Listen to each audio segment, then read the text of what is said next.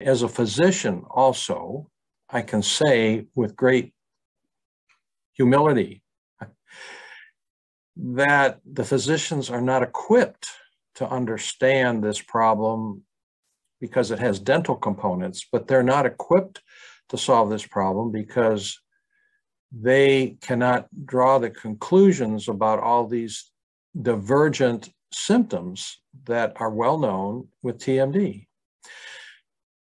Now, as I've stated prior, many places, we have solved this problem when you begin to understand that the entire symptom complex originates through inflammation. And of course, our physician colleagues are well-schooled, well-informed on all aspects of inflammation as it applies to general medical problems, surgical problems, et cetera.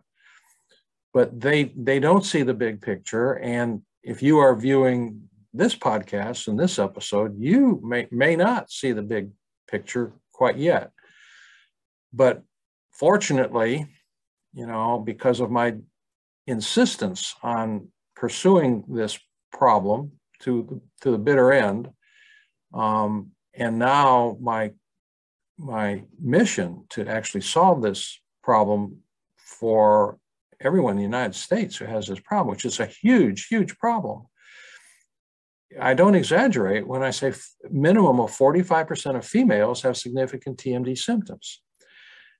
And most of these patients begin their quest to try to figure out the solution to some of these symptoms from the medical community, not the dental community.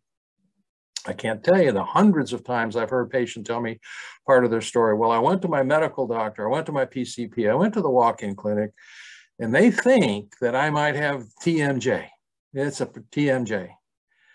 And the solution that they hear from that medical personnel is, you need to go see your dentist.